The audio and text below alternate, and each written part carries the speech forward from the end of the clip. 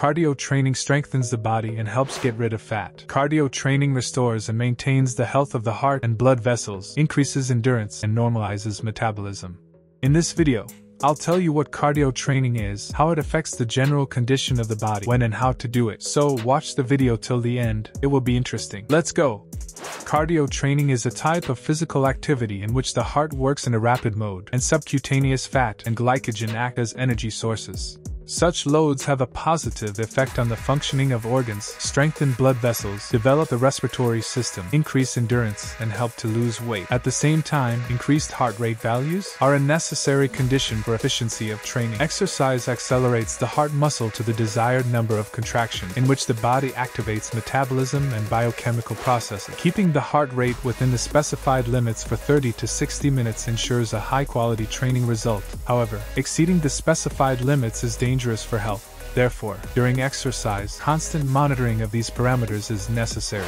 What are the benefits of cardio training? In addition to burning calories and increasing endurance, cardio exercises ventilate the lungs and saturate body cells with oxygen, train the heart muscle, reducing the risk of heart attack, prevent atherosclerosis, hypertension and diabetes, speed up metabolism, normalize hormonal levels and improve skin condition, reduce bad cholesterol, strengthen bone tissue and contribute to the production of endorphins, which increases the body's resistance to stress, normalizes the activity of the central nervous system, tones up in general and increases energy. The success and benefits of any type of cardio training depends on proper nutrition. Only a diet with a lot of complex carbohydrates and protein will help preserve energy and normalize the functioning of all body systems. The maximum heart rate level for a particular person is calculated using the formula 220-age.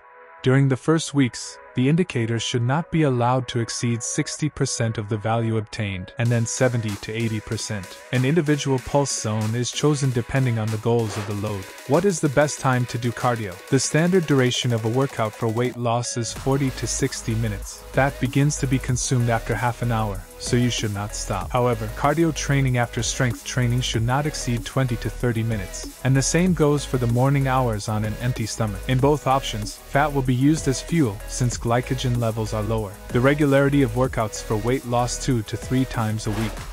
The first is morning. This period is more suitable for running, walking and cardio machines activity. The training is held on an empty stomach. After a night on an empty stomach, fat is burned instantly, so you can devote 30 minutes to exercise. The second is the day. This time can be devoted to any kind of cardio. However, they rather strengthen the heart than contribute to weight loss. The session should last 1 hour. 30 to 45 minutes after a workout, you must definitely eat protein foods. An hour later, you need to consume complex carbohydrates. The third is evening. This time is also suitable for any cardio loads and doesn't differ in duration from the daytime.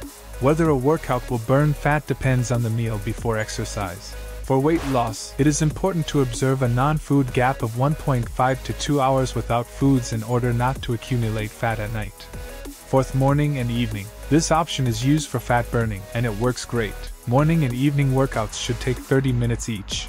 The first is performed on an empty stomach, and the second at bedtime, without eating anything after it. How to do cardio for weight loss. It is worth noting that cardio training doesn't always lead to the burning of a large number of calories, especially if the training is organized incorrectly.